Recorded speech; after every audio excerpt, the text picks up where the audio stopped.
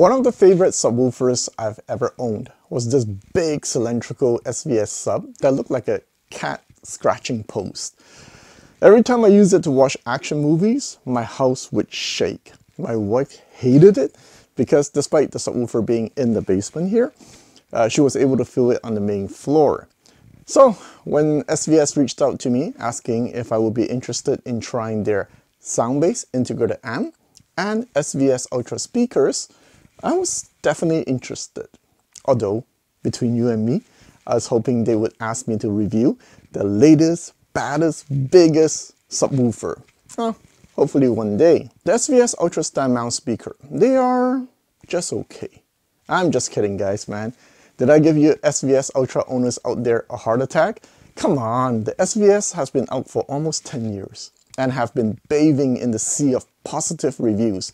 So obviously they have done something right with these speakers.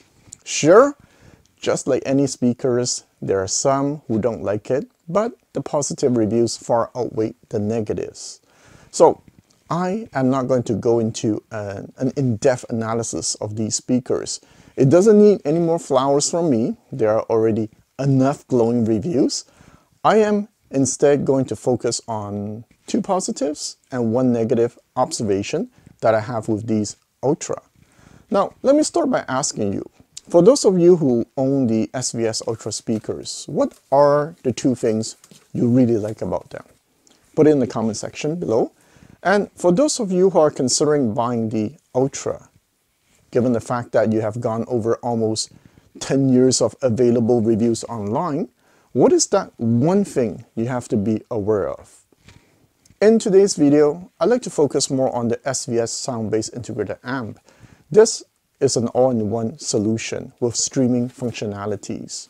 Now, although I have reviewed a few sub $1,000 integrated amp, I've never reviewed one that has streaming functionality. So today, let's talk about the SVS combo.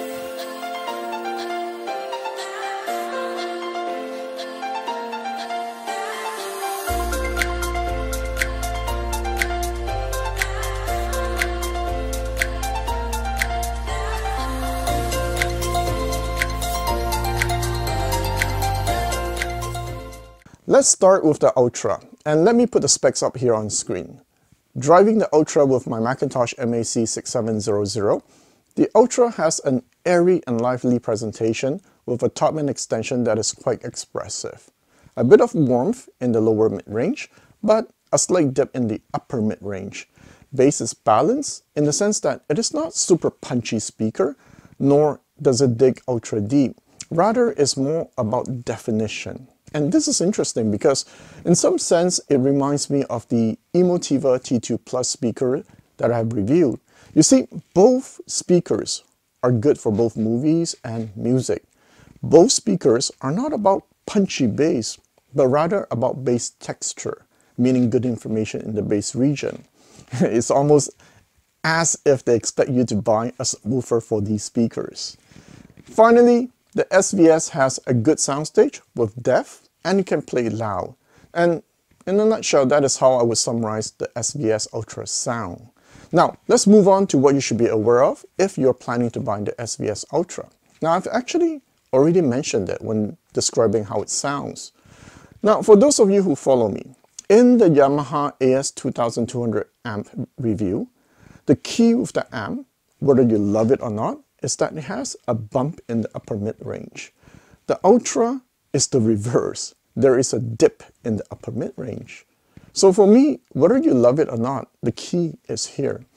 With the slight dip in the upper mid-range, I noticed that with certain instruments, it can sound a bit lean at times.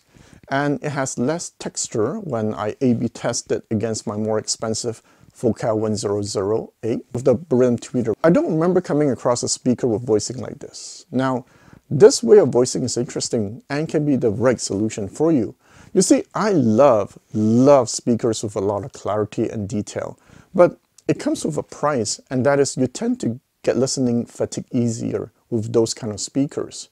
Now, each company deals with it differently, this listening fatigue problem. For example, the KEF R7. With it, you have a slight roll off on the top end. Focals, how they deal with it is they let you deal with it. Make sure you treat your room, you have very smooth electronics, and blah, blah, blah. Now, SVS, intentional or not, okay? This dip in the upper mid, for some of you, it will give you a lot of clarity, but no listening fatigue. Not necessarily true for everyone, but for some of you. And for me, I noticed I did not get listening fatigue with it. So now, let's move on to the positives. Okay, remember I asked you earlier to tell me 2 things you really love about your SVS Ultra? For me, it is really airy with lots of clarity, and it has a good soundstage. Fantastic. Okay, well, that's actually 3 things. Now, I love the way metal tweeter sparkles, and the Ultra is no exception. Sure, not to the level of my Focals with the Beryllium tweeter, still it has good details. And for those of you who have never tried a speaker with metal tweeters, you should. Now, how does it compare to, let's say, the B&W and other brands like KEF in the $1,000 range? I have no idea, but I'm going to assume it is competitive. Another interesting thing I noticed, I prefer them near field.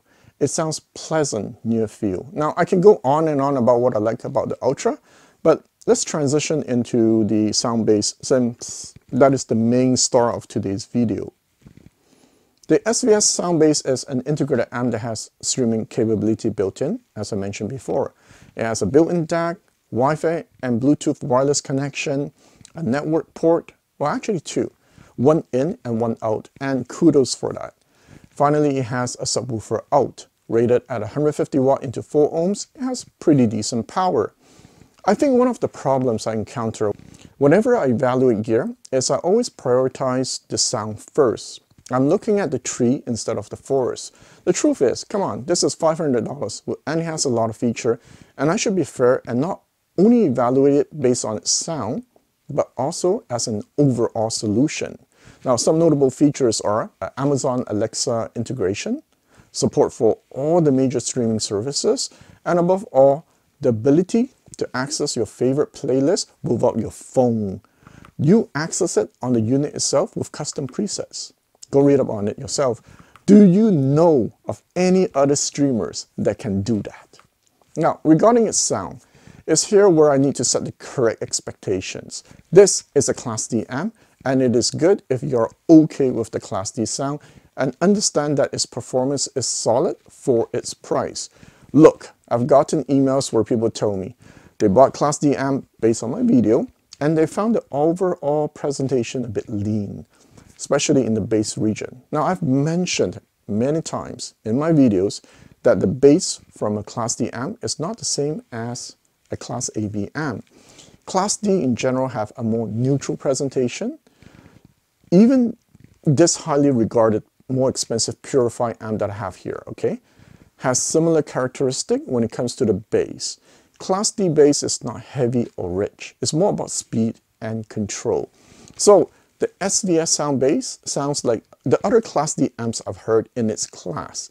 It's slightly lean sounding, airy, holographic, great control of the bass, tight, has punch, but not fat.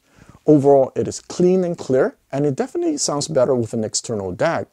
Overall, for $500, the sound quality performance is solid within its price bracket. So what do you need to be aware of if you buy this amp? Now, first, there is no remote. The third-party app volume control is not great. You can easily turn it up too loud, and I guarantee you'll be cursing a lot at the volume control. Second, at louder volume, there can be a bit of compression. And I don't think this is speaker dependent, because we tried it on high sensitive speakers like the Tekton speakers, and we heard the same. So once you push to a certain loud volume, you might hear compression. Third, I hate the blinking lights. It blinks all the time, even if I put it on standby. And in my room at night, it's like a disco light. And every night, I have to unplug the unit's power cord. Fourth, you need to break in the unit. In the beginning, there was a hint of harshness at the top end. And finally, I wish it had DLNA support. Now let's move on. So what do I like about the unit? It surprised me. Remember the Ultra speakers? Due to the slight dip in the upper mid-range, I always think that I need a warm sounding amp to have the best synergy with the SVS Ultra. Well, I was shocked when I paired it with the Soundbase What it did, it enhanced the strength of the Ultra. So what are the strengths of the Ultra, you ask? Remember, it's airy and it has a great soundstage, lots of clarity. And you know what? This is exactly the strength of this amp. Airy, great soundstage, and lots of clarity.